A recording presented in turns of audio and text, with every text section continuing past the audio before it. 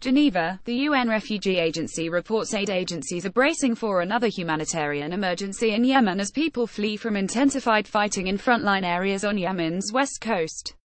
The UNHCR says it has received reports that more than 1,400 people have fled from Hudaydah and Taizz governorates in the past few days.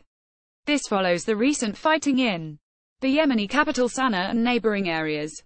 The UNHCR says it is working with other aid agencies to scale up operations to help those who are fleeing and others to come. Agency spokesman Babar Baloch says emergency relief kits for 2,000 families in Hudaydah have been sent and more relief for thousands of other families is on the way.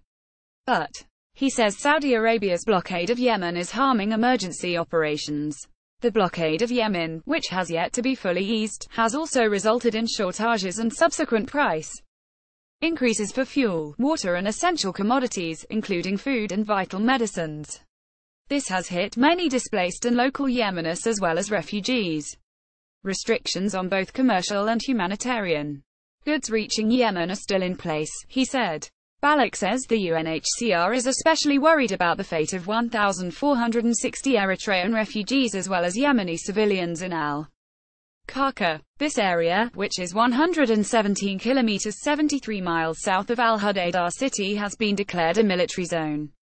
He says it is difficult to bring in food and other goods because of ongoing hostilities. He says plans to help Somali refugees hoping to escape Yemen and return to Somalia have been put on hold.